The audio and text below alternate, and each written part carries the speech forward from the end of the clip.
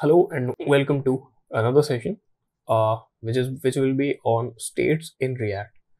So from this session onwards, we'll be diving one level deeper into these React concepts, and from this point onwards, see this particular concept that we are going to see regarding the state in React and regarding the hooks that we have in React, and whatever we'll be seeing in the upcoming sessions. So this is actually this is the starting or the core stuff due to which many aspiring React developers they give up on React. Okay, so I'm not going to sugarcoat my words right here. So this particular concepts, even though they are super easy, you'll be able to grasp them in just one go. But the problem is that these these topics do not stick with you. Okay, so in order to keep them in your mind and in order to have them in permanently in your toolbox, I will recommend you to rigorously practice these whatever I provide in the code sandbox links, the tutorials or the practice sessions that we have, honestly, and like give them with your 100%. And apart from that, all be curious about what all scenarios can be there and what all can be like added and deleted and modified in order to generate the same results. So basically you can play with these topics with these tools at hand in order to grasp it in a better way. So the main point that I want to convey by all this is be focused while we study them. Okay, so let's see what they are.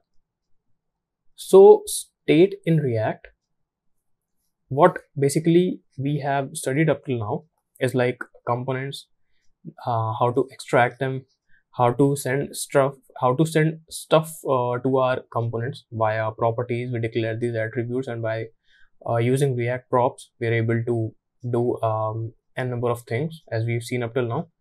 But the problem is that up till now, our website is still not very interactive. Okay.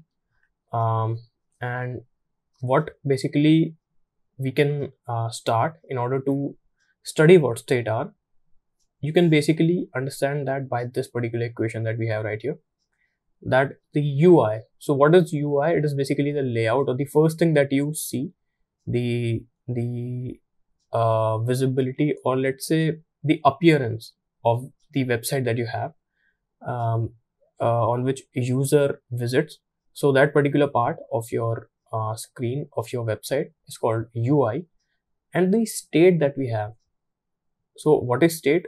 We'll see that in a few moments. So UI is basically a function of this state, which means that whatever we see on our UI as React developers, that will vary, that will change, that will adapt to a particular variable or a variable condition called state. So to use a better analogy in order to help you understand that, we can take the most famous example of these three states of matter. Right?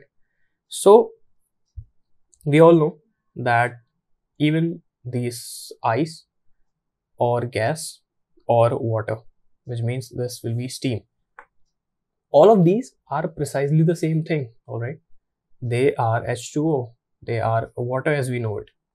But how are they appearing different to us in different scenarios? Okay, so basically the thing is that even though they appear different to us, but they have a particular variable, they have a particular condition over which their appearance is depends on, and that particular condition is temperature. All right, so let's say if we take down the temperature below 0 degrees, like minus 10 degrees Celsius, then we'll see that the state of this thing that we know as H2O, it will turn into solid or ice.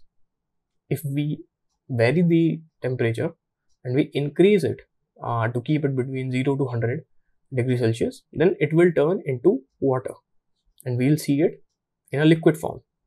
So same thing, but due to the change of a particular variable, now it is appearing as completely another thing to us. Same applies to the gaseous state as well. So this particular analogy can be applied to our UI as well, which means that based on a particular condition or a particular set of condition, the appearance that we have, it will change. And how we do it, we can understand from an example. Let's say the very basic one, in which we have a particular text and we want that text to we want to generate a strike through text. That means we have a line striking through the entire word based on some condition. So up till now we have studied much about the conditional operators. So let's see how we can do that. Let's head over to Code Sandbox now. So we are inside our Code Sandbox now. Now in this we have a simple screen in front of us. What it does is we have this particular text right here, sample text, and as we discussed, we want to put a line across it, which we call a strike through, and we wanted to do it based on a particular condition. Okay, but initially I hope you remember how do we apply inline styling in React. We studied it rigorously in the concern session. So first of all, remembering that we are inside a JSX file and not a JavaScript file. So we put these two curly braces right here, and then whatever styling that we want to apply, we have to mention it as key value pairs. That if you want to modify your font to something, then that particular font and the particular value that you want to put, they should be put there in the form of a JavaScript object with key. Let's say in this particular case is text decoration, and the value what we wanted to achieve is line through. So you can see now we have a line appearing across our text that we wanted to achieve, and using inline CSS styling we are able to do it like this. Now in order to avoid our confusion because of these two lines, let's take this entire object out and let's say we call it decor. We mention that this object looks like this, and we simply make the style equals to inside these curly braces because we are writing JavaScript, and then we simply mention this particular object of ours. Now let's create a condition based on which we wanted to change the appearance of our UI. So let's say we have a variable called condition and initially it's true. So now we want to make this code, modify this code such that if this particular condition is true, we want a line appearing through this particular text. And if this particular condition is false, we don't want to apply any such styling and let the text appear as it was initially. So we know that since we are inside these curly braces, we are only left with writing expressions inside this. And if you have studied the previous session sincerely, then you can see that this is a perfect condition to apply ternary operator. So applying our logics of conditional rendering that we studied, we simply put this particular boolean right here, which is our condition. And since it is a boolean, we don't need to like explicitly mention that this is equals to true, then use the styling equals to this particular object of ours, and if this is not equals to true, so we can simply remove this and we can write it like this, that if this particular condition is true, we want the styling equals to this, which is text decoration should be equals to line through, and if this particular condition is false, we don't want to put any such condition over our text here. Okay, now if you see it closely, this particular style that we have, the programming that we are doing, in which our particular UI is dependent on a state variable that we have right here. The sort of state that we discussed just now about by taking into consideration the 3 states of matter. In that particular case, the state was the temperature, and right here this state is a condition, is a boolean over which the appearance of our UI is based. So the style of programming in which we are declaring how our UI should look like under different conditions, under different state, this particular style is called as declarative programming. Okay, so that was a little bit of a theoretical part. Now let's say I copy this and paste it like this, and let's comment this entire out. So now some of you might be wondering that since we have something here, so where is the counter of this, right? Where, yeah, if we have yin, where is yang? So the yang in our case is called imperative programming. Imperative programming. Okay, so what imperative programming is it? It's basically the style of programming in which we implicitly code in every step of ours, in which we forcefully apply stuff in our code, and we basically implicitly access stuff and then we modify it. So let me make your memories much more clear. Let's say if I write something like document dot get element by ID, and then we mention the ID of the element that we want to use, and then using the subsequent dot operators, we did something.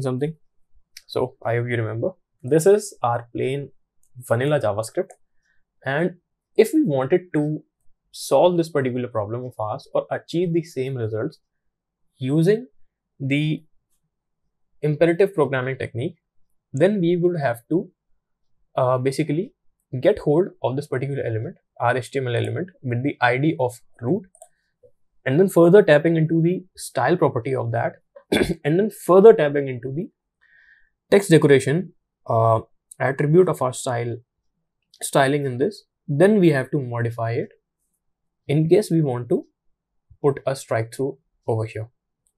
So first of all, let's remove these, and let's say I removed all of this too, and get us back to the initial version. First of all, let's do a little bit modification in our return statement, because now we are going to write multiple lines. So let's wrap them inside a div. So let's say I create a button right here, and let's say this button is called strike karo. Let's apply the closing button tag, and then I am including a listener on click with this button of ours, and as soon as I click on this particular button, I am calling a function called strike. So let's define this strike function of ours. Now inside this style function, I'm going to use basically the plain vanilla JavaScript of mine. I'll be getting hold of the element with the ID of a root. I'm going to tap into the styling of that, and then I'll be further tapping into the text decoration property, and I'll make it equals to line through like this. So now if this particular button is pressed, then the particular text that you have, you'll see that a particular line starts appearing over this. All right. And what if we want to unstrike this? Let's create another button for that. Paste it like this. Let's say we call it strike and remove, and for that we create another function called unstrike. Let's copy this strike function of ours, modify it a little bit. So if we call it unstrike, and if we see in this particular case, if the condition was true, then we were equaling our style to this particular object. That means text decoration was line through. And if we didn't wanted to apply this, then we were simply making it equal to null. So let's simply change this much by making it null like this. Hit save, and then you can see if you click on this particular button, strike karo, so a line will start appearing over your text, and now it's a strike through text. And if you click on this particular button, then the line is gone. It appears, disappears, comes and goes like this. All right, so you can see that a simple thing that we were achieving so easily by using the declarative style of programming, we had to write so many lines of code in order to achieve it using the imperative style. Now some of you might be thinking that why not use that the altering of that boolean in this case as well. Very well, then let's assume that we have a condition here which is initially false, and what we basically do is whenever we are clicking on this button, all right, so now see that we are not explicitly, what we are trying to do is we'll not manually change this particular condition. Since you saw that by clicking on this we are able to make this line appear here, and by removing this we are able to make this line disappear, then why not alter this particular condition by the use of these buttons, right? And then simply using this style of programming we can make the line appear and disappear, right? Let's try and do that. So if I click on strike, I want to make the condition true. Let's comment this out. And if I am calling unstrike, I want to make this particular condition false. Back again. And let's copy this. Whoops. Let's copy this until here. Nope. Like this. I copy this and I replace it with this like this. And let's put this object here with these key and value pairs. All right, so initially let's save it, remove this, comment this out as well. So initially our condition is false, and what we are hoping to achieve is that if we click on this particular button, then this condition will be turned true. And then since we are applying that old style, so it should simply run this particular command, and it should remove it should apply the styling, and vice versa with this particular button. But if you click over these no matter how many times, you will see that this doesn't work. Now why is that?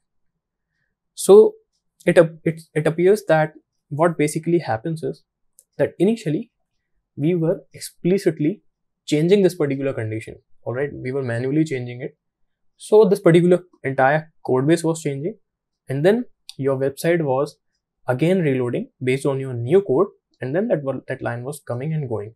So it was similar to writing this applying this styling by writing this code right here and then removing it. It was somewhat similar to that only.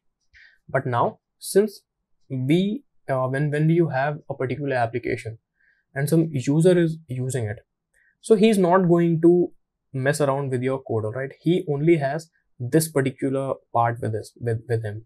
Okay, and if he wanted to make a line appear here and disappear, then he only have the use of these two buttons right here.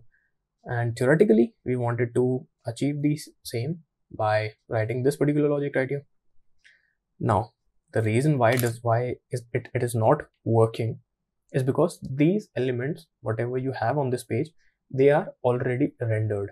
Okay, and even though if you see that if you click on this particular button, then this particular code actually did run. All right, it actually turned the condition equals to true, but the problem was that whatever you had right here, it is showing the older version of whatever you wrote, and this particular element of yours, this particular line of yours is not re-rendering. Right, now if we want to achieve what we have, if we want to actually implement what we hope to achieve by writing this, then we have to understand something called React hooks. All right. So basically, what React hooks does is it hooks through, or it catches hold of your state of React, which in this case is our condition, and then it modifies or edit or whatever you want to do with your particular state, and it re-renders that particular component. Okay. So in order to achieve what we hope to by writing all of this and still not seeing this work, we have to study React hooks. That was the basic introduction of what state is in React. I hope you were able to understand it. So it's a little bit of, let's say, I'll not say a very difficult topic, but a little bit of a complex topic. If you just understand it step by step, if you keep like basically practice it along the line that we have, whatever practice sessions we'll be having, and build your muscle memory and the basic foundational knowledge of what it is and why it was used, why it was required in React, you'll be having no issues in understanding that. But most of the people do hate React because of these React hooks and states and all. So in order to understand what React hooks are, we'll be seeing them in the upcoming session. And regarding this particular session, that will be all from my end. I'll see you in the next one.